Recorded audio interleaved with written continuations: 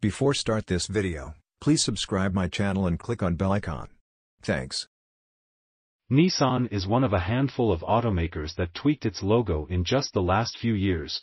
The former silvery 3D icon from the 1990s transitioned into a sleeker, simpler badge. But now a new Nissan logo has popped up in recent trademark filings, though it's unclear exactly what it could be used for.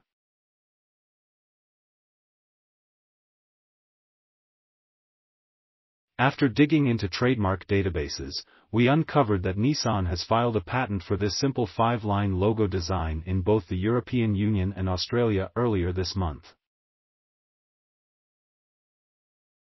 There's no filing in the US, though. It looks nothing like the current Nissan wordmark and uses 2 vertical lines on the left flanked by 3 horizontal lines on the right.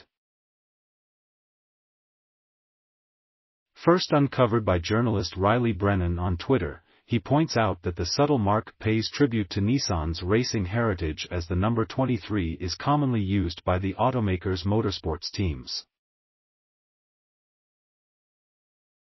There's also a more literal translation. Ni means 2 in Japanese, and the 3 horizontal lines represent the number 3. It's unclear, though, exactly how Nissan plans to use this new logo, if at all. The relatively recent update of its current logo suggests this won't be a full-on replacement to the Nissan badge, but rather a secondary mark.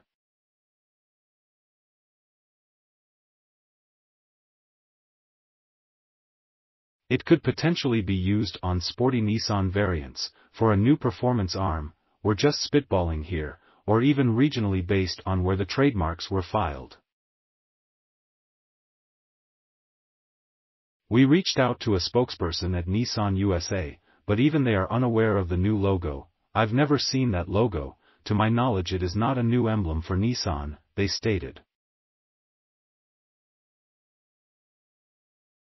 Until Nissan makes an official announcement about this trademark, we're left wondering exactly what this unique 5-line look could be used for. Thanks for watching my video.